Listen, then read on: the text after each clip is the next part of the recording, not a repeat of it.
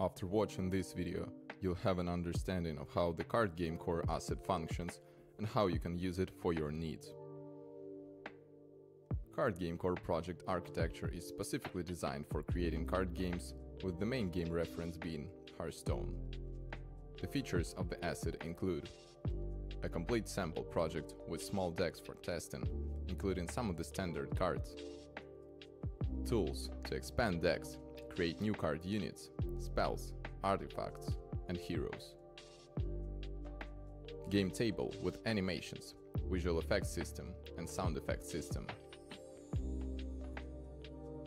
Redraw card screen. Game log. Deck table.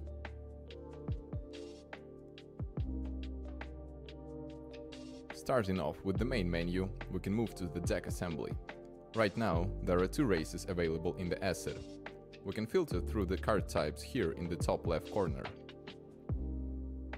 Let's create a new deck using the human race and call it Forest Fury.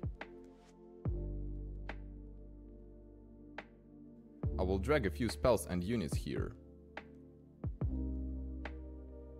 But there is something missing right now. I want to add a taunt card to my deck, so let's do that. To achieve that, I will go to the content folder for the corresponding race and card type. I want to call my new card Oak Guardian, so to keep things organized, I will create a subfolder with this name. Now, I need two more things, a factory logic and an info file for my new taunt card. Let's click Create, Scriptable Objects, Unit Logic, and select Taunt. I would also need a unit info file.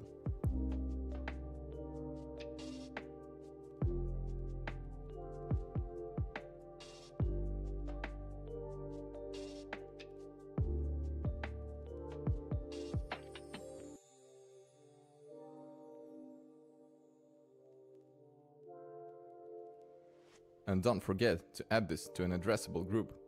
For that, we need to tick the checkbox here in the top right corner.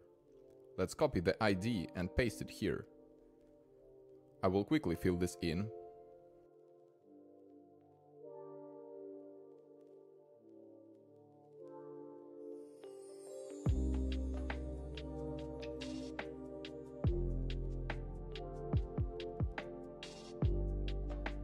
Let's click Asset Management, Addressable, Groups.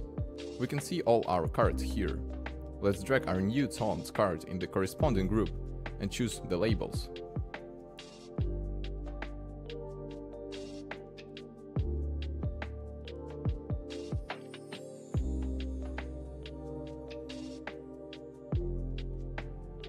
Now, we can return to our deck selector and see our new card.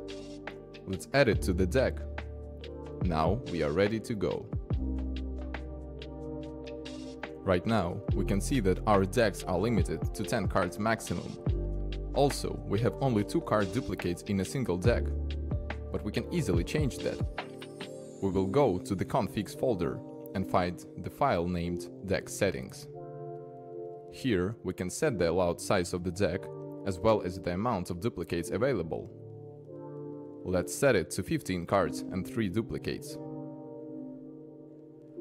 Now, if we go back to the deck assembly, we will find that the new deck will have those settings applied. Your old ones, however, will not be affected. Since we have our deck assembled, we can start playing. As we choose our hero and deck and the match starts, we see the redraw screen. If we want, we can choose the cards to redraw. The gameplay features include all of the basic mechanics for card games, and you are free to explore it further. There are animations included in the asset, as well as basic visual effects. AI model to play against and test your decks is also included. Important notes: Card Game Core asset has a set of complete cards, among them Charge, Stealth, Taunt, Healer, and other units, different spells, and 2 heroes to begin with.